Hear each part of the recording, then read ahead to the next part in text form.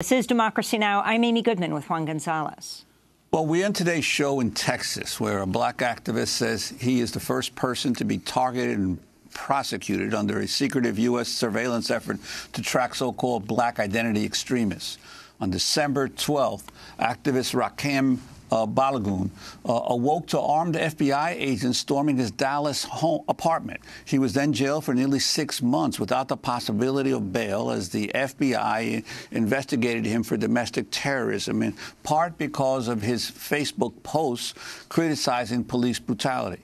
He was released earlier this month after U.S. attorneys failed to prosecute him. Balagoon is a founding member of the group's Guerrilla Mainframe and the Huey P. Newton Gun Club. The groups coordinate meals for homeless people, organize youth picnics, run self-defense classes, protest police brutality, and advocate for the rights of black gun owners. The Guardian reports investigators began tracking him after he was part of a 2015 protest against police brutality, and that the FBI learned about the protests from a video on InfoWars, the far-right website run by Alex Jones. Balagoon's arrest comes after a leaked August 2017 report from the FBI's Domestic Terrorism Analysis Unit revealed that the FBI claiming, quote, it is very likely black identity extremists' perceptions of police brutality against African Americans spurred an increase in premeditated, retaliatory, lethal violence against law enforcement and will very likely serve as justification for such violence. Civil liberties groups have slammed the FBI report, comparing the memo to the FBI's covert COINTELPRO program of the 1950s, 60s, and 70s, counterintelligence program, which targeted civil rights movement. Many have also noted the FBI memo was dated August 3rd, only a few days before the deadly white supremacist rally in Charlottesville, Virginia, where white supremacist Ku Klux Klan members and neo-Nazis killed an anti-racist protester, Heather Heyer, and injured dozens more. The FBI does not seem to be surveilling and targeting white people who post violent things to social media, including multiple white men who've recently carried out mass school shootings. Demetrius Kabuchis, who shot dead 8 students and 2 teachers last week at Santa Fe High School in Texas, had posted on his Facebook page a picture of a T-shirt reading "Born to Kill." Nicholas Cruz, the 19-year-old man who killed 17 people at Marjorie Stoneman Douglas High in Parkland, Florida on Valentine's Day, had shared numerous posts on social media so disturbing he was reported to the FBI multiple times, yet they never arrested him. Well, for more, we go to Texas, where we're joined by Rakim Balagoon, who was released earlier this month after being held for nearly 6 months. In San Francisco, we're joined by Makia Cyril, co-founder and executive director of the Center for Media Justice and a Black Lives Matter Bay Area activist. Let's begin with Rakim. You were arrested December 12th. Describe what happened. Well, pretty much on December 12th, around 6 a.m. in the morning, me and my son was at home resting when FBI agents rammed our door and immediately rushed us outside in our underwear, you know, under gunpoint to be arrested, and for me and my son to be, you know, separated, and overall me be hauled off to jail. And what did they tell you? On what grounds? What were you charged with?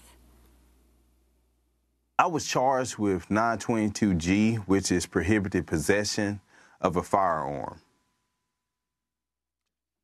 And did you have a license for the firearm? Well, in the state of Texas, you don't need a license or even have to register firearms to have them legally. Long as, you know, you're not a felon or considered a prohibited person, you're able to have firearms, you know, within your home or your vehicle. And if it's a long barrel rifle, then you're able to open carry that without any licenses or anything of that nature. Why were you held for almost a year, Rakim? A half a year? Well, the reason why I was held was because the FBI was pretty much surveillancing me for over 2.5 years as a domestic terrorist. And out from, you know, surveillancing me for being a domestic terrorist, you know, they overreached and tried to use a previous charge from 2005 to say that this charge made me prohibited of having a firearm, which the elements of that charge actually didn't. But the reason I was able to be detained for so long is because when I initially got locked up, I went to a magistrate hearing with a magistrate judge for a bond, and the judge denied me bond based off of me using my First Amendment right to criticize police officers on Facebook. And how was your case ultimately resolved?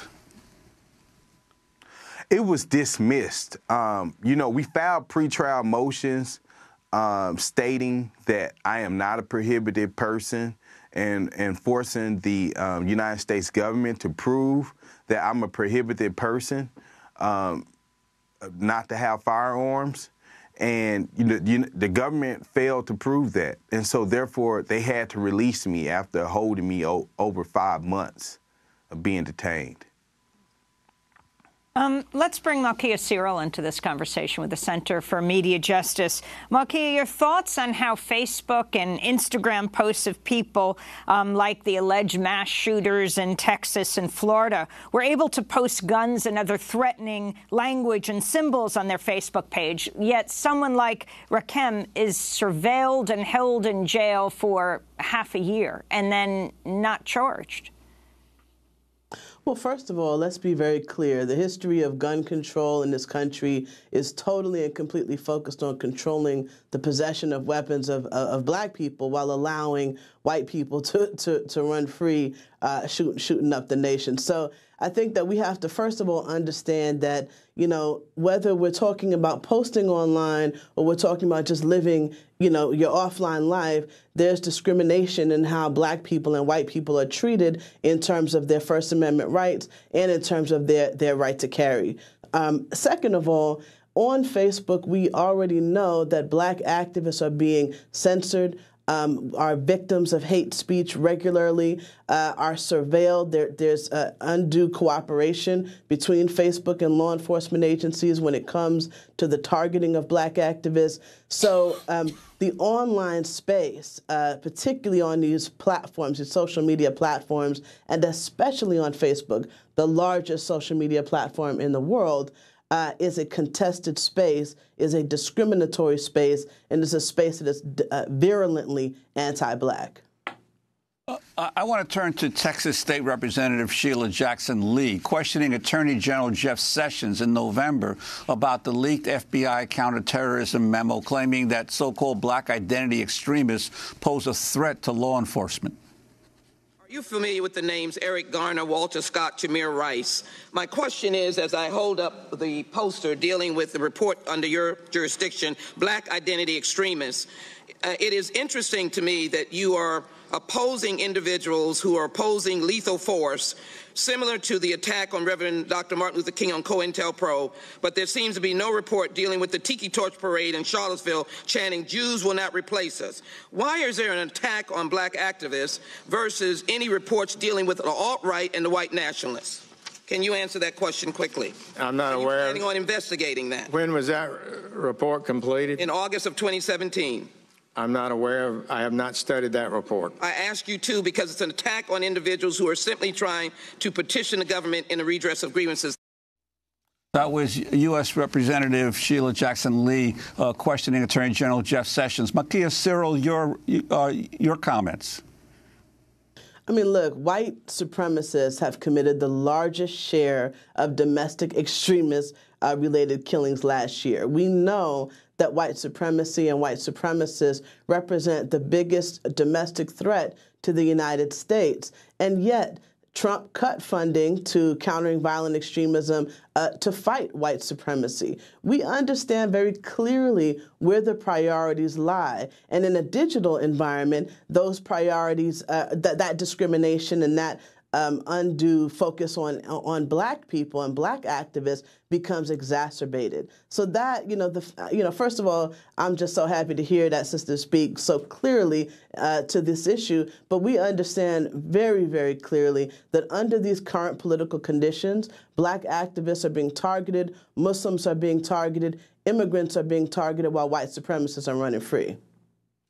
And what is happening with your battle against the FBI's Black Identity Extremist program, which I think a lot of people are going to be hearing for the first time right here, Makia? Well, let's be clear. I want to remind you all that in the 70s, what it took to even bring the counterintelligence program that was targeting the Black Panther Party and other civil rights activists to light. Several white people had to break into an FBI office, expose that program through illegal means, right? Today, we have FOIAs, we have, Color of Change, Center for Media Justice, ACLU, Center for Constitutional Rights have used the FOIA process to find out more information about this program. Color of Change has been able to uncover something called a race paper, where they're looking into, what really is going on. But at the end of the day, we understand that very little information is available to us. Part of the problem is the deep lack of transparency. We know that the FBI is undergoing its own separate crisis, which makes it even more difficult under the current political conditions to get any information. We know that members of Congress, as you just heard, have gone to the FBI, FBI director, have gone to Jeff Sessions and demanded information and not received any. So right now we see those in power stalling, not sharing information. I think it will require a lawsuit of pretty significant proportions just to get basic information, the goal of which is to get the FBI to withdraw this designation, to rescind any funds dedicated to attacking Black activists using this designation. But it's going to be an uphill battle and one that we're prepared to be on. Rakim, do you think you are still under surveillance? And what happened? Yes, I do. And how are you going to challenge what happened to you, being held and then not tried? Well, what I definitely want to do is definitely continue to bring up the conversation have the, federal government overreached in its attempt to identify, domestic terrorists. And, I also want to bring to the conversation the FBI goal into, pretty much retaliating against Black activists for the, Black activists protesting against the excessive use of, police, of abuse. And so, as this, continue to unfold, because I've only been out of their custody for 2 months. So right now I'm currently just getting back to being back out in regular society and things of that nature. But me and my team, we will continue to hold, Rakim Balogun, we want to thank you for being with us. Push for law. And also Makia Ciro. I'm Amy Goodman with Juan Gonzalez. Thanks for joining us.